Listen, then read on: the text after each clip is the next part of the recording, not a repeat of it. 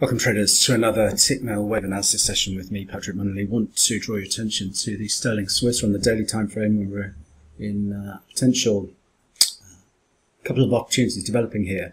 Watching for a test of this descending trendline resistance as we're still potentially mapping out a wave for looking for an equality objective versus the swing X wave high at 128.56 down to 123.71. So bearish reversal patterns from the trend line resistance here can be used to set up trade to the downside to target that equality objective. Then watching for bullish reversal patterns from this area, 123.70's monthly range support as well there. Set long positions to play for the wave 5 extension to the upside, a minimum upside objective there once we clear the wave 3 high at 130.72 up to 132.58. As always traders, plan the trade the plan, and most importantly manage your risk. Until next time, thanks very much.